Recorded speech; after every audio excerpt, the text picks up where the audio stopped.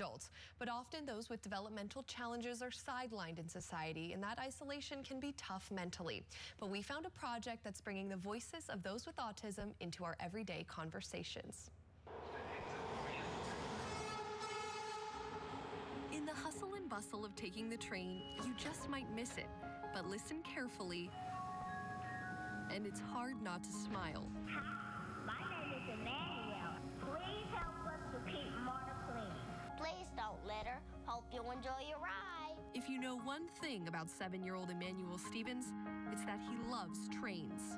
What I like about trains is that it goes fast, it goes under the tunnels, it goes through the city, we get to see the city, the conductor drives the train, and I think that's it. Emmanuel has autism, and for many kids like him, trains and other very complex engineering systems are much more than mundane. Welcome to Marta, enjoy your trip. They're a playground for learning and interacting. And now, Emmanuel is even more excited about his favorite spot because he and other kids and young adults with autism recorded announcements for the passengers. Hey, my name's Devin, and I love trains. Help us keep Marta green.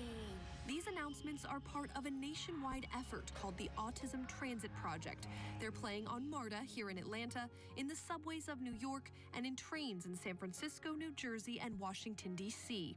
For your safety, when traveling with a bicycle, scooter, stroller, or heavy luggage, avoid using the escalators. Every announcement is to make sure the voices of those with autism are heard and included. Oftentimes, kids with autism, no matter what level on the spectrum they're on, are excluded and misunderstood, including Emmanuel. But this project has afforded a number of individuals throughout the country an opportunity to show, I am unique, I'm special, I'm versatile, I'm capable. The project was started by Jonathan Trichter, who says it's just one step toward the larger goal to incorporate neurodiverse individuals into civic society and allow them to experience and participate in the human experience at a fuller level.